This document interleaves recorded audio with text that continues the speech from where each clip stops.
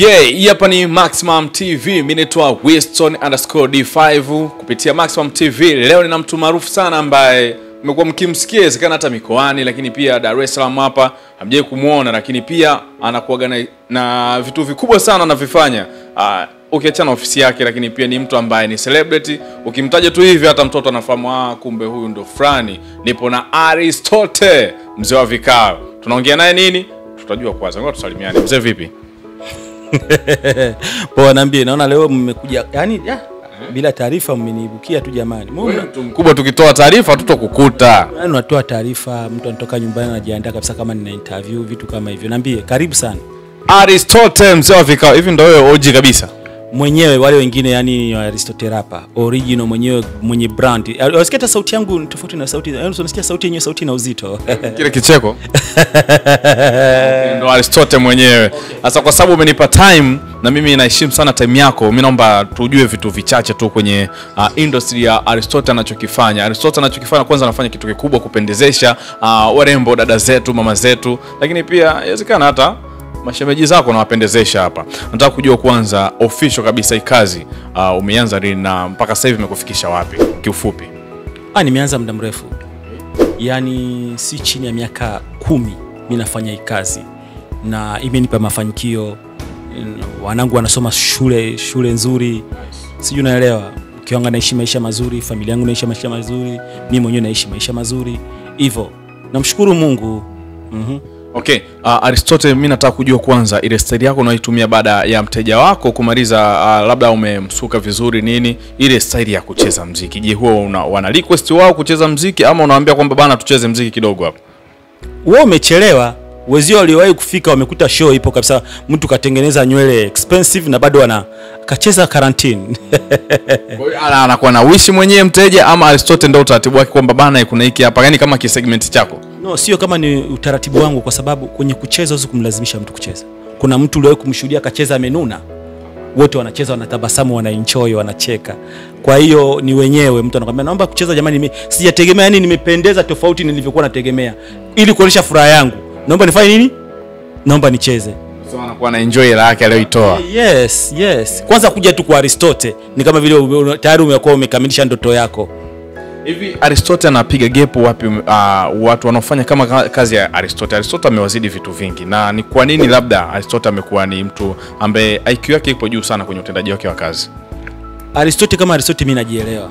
Unajua walio wengi wanafungua hasa biashara za saluni kwa kufuata kwa kuiga. Kwa sababu una kimtaji chako tu huko, sijui umeuza nyumba ya urisi, hujui una fani yoyote, una idea yoyote ya biashara, unakurupuka unafungua saluni. Saluni haiendi hivyo. Biashara yoyote niseme kwa mfano. Sijui unaelewa. Kwa hiyo Aristote kama mimi najua anachokifanya ni nini. Yes, najua anachokifanya ni nini. Alafu mimi ni mtu mwenye sipendi vitu fake. Fekero sipendi. Napenda vitu OG. Alafu sasa na ukija kama mteja, kama kitu sikiwezi au sikijui, nakwambia hiki kitu no, sikijui sikiwezi, naenda sehemu nyingine. Hivyo ndo nilivyo. Nimenyoka bro. Nice. Naamini kwamba unakutana na warembo wazuri sana, watu wenye shape zao. Mimi nataka kujua Aristote, tunaamini na mke, changamoto hizo unazi overcome vipi? Hamna changamoto kubwa zozote, kwa sababu mke wangu mimi ananitrust, mke wangu ananiamini, ananiheshimu na muheshimu na muamini. Hamna changamoto zozote, kwa sababu unapokuwa kwenye mahusiano, labda kwenye ndoa au kwenye mke na mume, utajua kabisa mume wangu kicheche, mke wangu kicheche, ndio zile unasikia kutwa ngumi zipo, watu wametukana kwenye mtandao. Mimi na mke wangu hamna hivyo vitu. Maybe tutoke hapo kwenye mahusiano kidogo, nataka tujuze kitu fulani hivi ambacho umekiweka private sana kwa mke wako. Humpublish sana kwenye social network, lakini pia Aristote wakati anajulikana sana. Siwezi kumpublish sana kwa sababu yeye sio mtu wa Instagram. Instagram yeye yupo kwa ajili ya kuuza keki zake tu, anafanya biashara zake basi. Sio mdada wa mjini bro. Sio mdada wa mjini. Okay, Aristote, kwanza mimi nataka kujua, yupo familia ya Wasafi, yupo closer sana na Diamond Platinum. Nataka kujua kwanza, tunajua ni expensive sana huyo jamaa kuweka naye urafiki na akaku appreciate. Je, safari ya Aristote na Diamond Platinum ilianza vipi hadi aka trusted sana kwa familia ya Wasafi?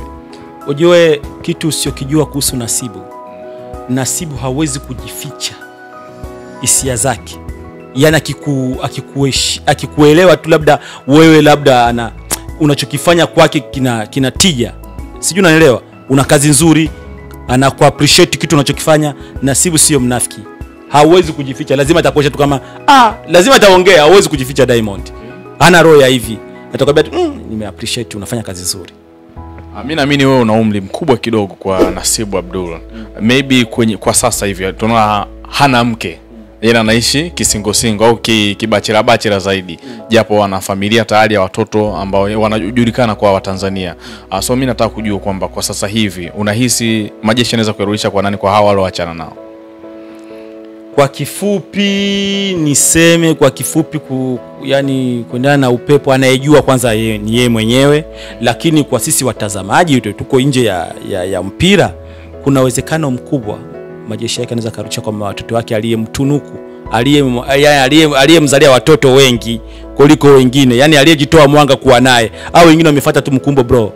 Lakini aliyejitoa kabisa kama huyu ni mume mbele ya safari huku tutafanya mambo makubwa ni Zari. Kwa hiyo hapo karata inawezekana ikachangwa kwa Zari. Inawezekano mkubwa 80%. Hata akirudiana na Zari, mimi naona ndaweza nikabariki, kwa sababu Zari anajielewa. Ya mjini kashafanya ya mjini sana, mwenyewe amechoka kiasi kwamba niseme ni wife material. Sijui unanielewa. Tayari ni mzazi yule, ni mama, anajua kabisa hivyo, anajua hata Diamond akifanya mambo yake anajua labda ni utoto tu. Sijui unaelewa, anaweza kumumudu vizuri. Maybe tuseme Hamisa ama Tanasha, wao sio wife material kwa umesema kwamba Zari ni wife material, wao wengine sio wife material. Tunapozungumzia wife material unaangalia nani ameanza before. Nani amemzalia watoto wawili? Zari. Hivi bro, unajua before kabla ya Zari hajazaa, Diamond hajazaa na Zari, unajua wanawake wengi walikuwa na ignore na mchukulia poa enzi zile yatoka, yani kimaisha hadi muziki bado hujakaa vizuri, wengi walikuwa mchukulia poa. Sasa hivi ndio wanamfanya sasa inakuwa ni dili. Kisa toka amekuwa ashakuwa vizuri, wameona Zari kamtunuka na watoto wengi, sijui unaelewa Sasa hivi wanajua kwa sababu Diamond ni dili. Kwa hiyo akicheza vibaya tu wanategesha mimba inaitwa. Akiweka tu bila kinga anajua mtaji huu. Aristote.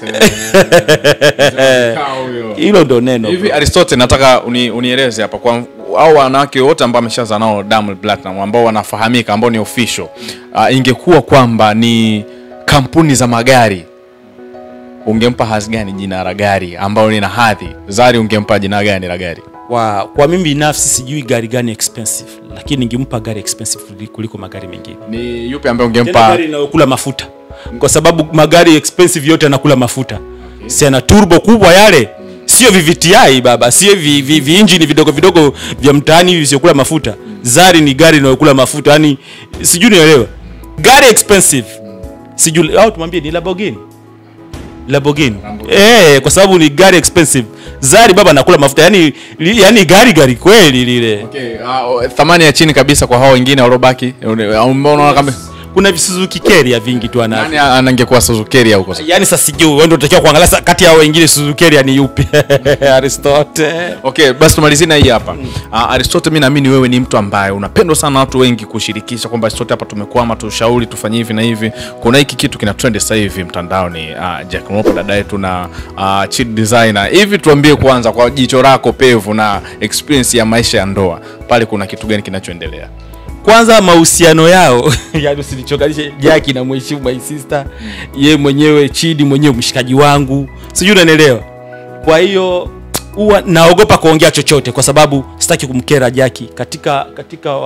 Katika wasanii wa Bongo Movie, Jackie huwa ninamheshimu kwa sababu hajawahi kunikosea heshima hata siku moja. Mwenyewe ananiheshimu, ananipenda Jackie. Kwa hiyo siwezi kumuongelea vibaya hata siku moja. Hata siku moja Jackie mimi namheshimu na ananiheshimu. Na yani siwezi kumwongelea vibaya.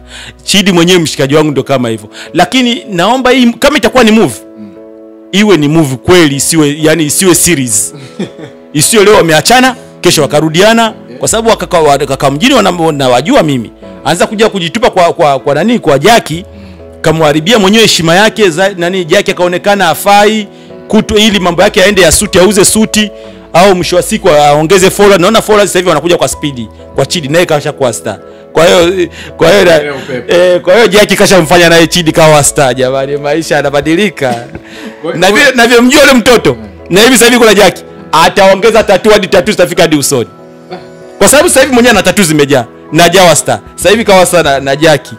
tatua taziongeza kama namuona Chidi.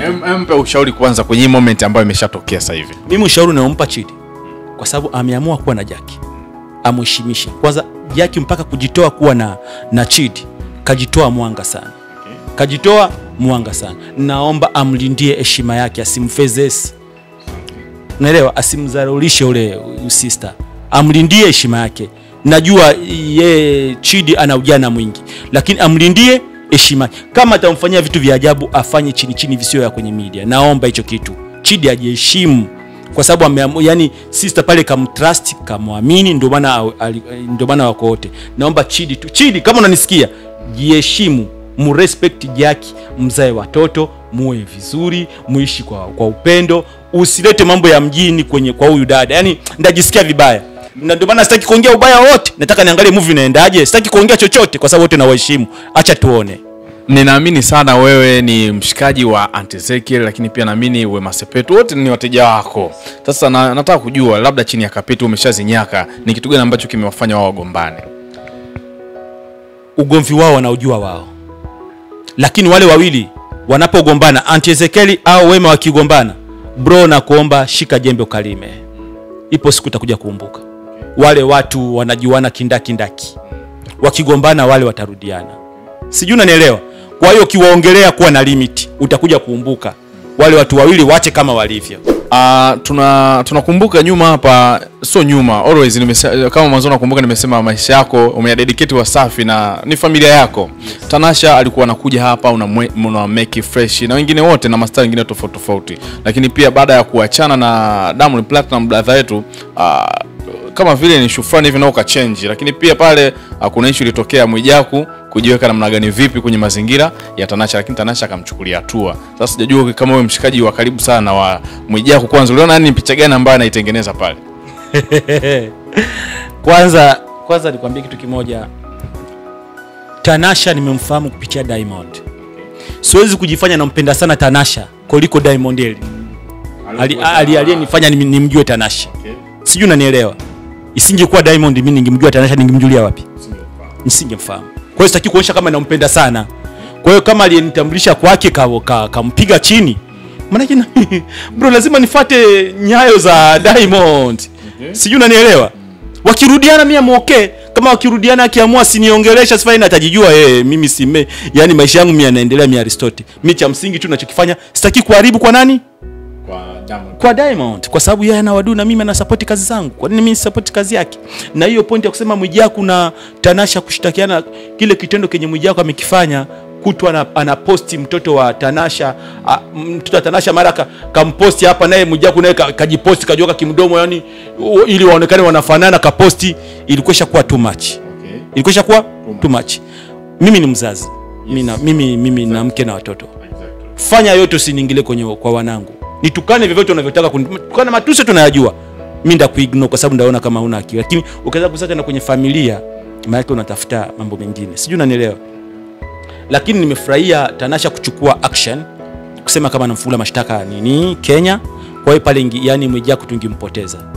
Na ndio maana umeona Mwijaku yani kapata jamba, kaita waandishi wa habari akikaa kwenye kiti, yani utafikiri anafunza, yani anazunguka, ana sweat. Mwijaku Mwijaku ni moga. Uone Mwijaku vile Mwijaku ni moga jamani. Siku hiyo inasema kwamba ukilikoroga Mwijaku ni moga sana. Sasa lilikoroga lakini sijai kuona mtu Mwijaku, yani sijai kuona mtu moga kama Mwijaku. Maji ukiavulia nguo, sikia tu sheria, sijui ana mwanasheria. Usingekuja mimi ningempata mwanasheria wangu amsaidie. Kwa sababu alivyosikia tu sijui unataka kujibia, yani Mwijaku ana sweat na waandishi wa habari anaongea. Mwijaku unaona kwa sababu kapaniki. Swali lingine. Ishati deodorant na hisi alikuwa hajapaka. Yani hadi ukote kumejaa jasho. Bro Mwijaku acha uoga au mtoto wa kiume. Alafu kitu kingine Mwijaku nakiomshauri mimi. Kwa sababu ni my bro. Awe na limit. Najua anapenda utani kwa sababu mtoto wa Diamond ni mtoto wetu wote. Sijui unaelewa. Sijui unaelewa. Utani wake uwe na limit. Na anapotania watu, tania watu kama watu, acha familia, acha watoto, wazazi, achana nao. Yani mzazi wa mtu. Unakumbuka tena before alikuwa anao kamtindo kake kakuongelea Mama Diamond. Kila kikao anaongelea Mama Diamond. Unaona sasa hivi anaongelea. Unafikiri kwa nini aongelee? Nipe exclusive hiyo. Kapewa onyo, akamwambia ukirudia tena. Toka siku ile Mwijaku hajarudia kuongelea Mama Diamond. Aristote. Na sasa hivi hii ya Tanasha hatarudia tena. Mwijaku basi jaribu kustaki, acha kuongelea familia. Ongelea tu watu wa mjini. Kwa sababu Mwijaku ana tatizo. Na huo ni ushauri wa bure umempa. Mwijaku hana tatizo. My bro Mwijaku ana Jela, ndio maana siku ile ameona kama hii noma hii. Kaamua kuita waandishi wa habari, kaomba msamaha. Tanasha kalipokea vizuri. Kamsamee vizuri tu kwa sababu wote ni binadamu, kuna kuteleza. Alikuwa ameteleza. Lakini ninavyomjua mimi, ipo siku atajisahau tu. Atarudi tena kwa sababu unapofanya hivi vitu havikusaidii chochote. Unafanya hivyo sawa, account yako inachangamka, lakini mwisho wa siku itakuja kukosti. Utakuja kufungwa pasipokuwa na sababu za msingi. Kuna watu wengine wataki utani kwenye familia, wataki utani. Kwa hiyo ya mjini tuache kama ya mjini, lakini kwenye watoto, wazazi, jamani Mwijaku, angalie itakuja kukosti hilo. Okay, tumalizie na hiki hapa cha mwisho. Mashabiki zako, wateja wako kwa sasa hivi na hii changamoto ya corona sasa hivi kidogo at least tunaweza kusema tunamshukuru Mungu imepungua. Kwa sasa hivi Aristote na vitu gani vipi ambavyo kwa wateja wake wakae mkao wa kula vinakuja? Vitu vizuri vinakuja. Nikizani umemsikia siku ile Ndoto Polepole mwenyewe Polepole kaongea. Akasema corona ikitaka kukaa nchini kwetu ifanye nini? Ikae kwa adabu. Ijiheshimu na sisi tutaheshimu. Kama itaki irudi mpakani. Sijui naelewa, lakini ikisema na nini? Waziri wa afya Omi yuko vizuri. Yuko vizuri, ule sister kutwa anapambana. Yaani Omi mwalimu anapambana na huu ugonjwa kiasi kwa ule sister halali. Kwanza yani anatakiwa kuongezwa cheo. Halali kabisa, yuko strong. Yani kapambana sasa hivi corona nchini kwetu sasa hivi iko vizuri. Yani hamna yani ule udambu maneno mengi hamna. Watu wanafanya kazi zao. Unaona sasa hivi mimi sivai barakoa. Wewe umevaa barakoa? Sijavaa barakoa. Uko fit na tunajiamini. Na rais mwenyewe amesema jamani jiamini. Ukisikia mwenyewe rais amesema jamani chape kazi. Watu tunajifukiza, maisha yanaendelea. Wateja wangu, corona sasa hivi ipo mpakani. Njooni tupige kazi, maisha yaendelee. Mimi niseme asante kwa wewe mtazamaji wa Maximum TV. Happy shout out kwa wanangu wote ambao mmechukua bando zenu na kukaa kutulia na kupiga password zote. Mnaangalia exclusive ya mimi na Aristote mzee wa vikao, lakini pia tu nikwambie usitoke kwenye TV yako. Mimi naitwa Winston_D5 umetisha kinoma noma.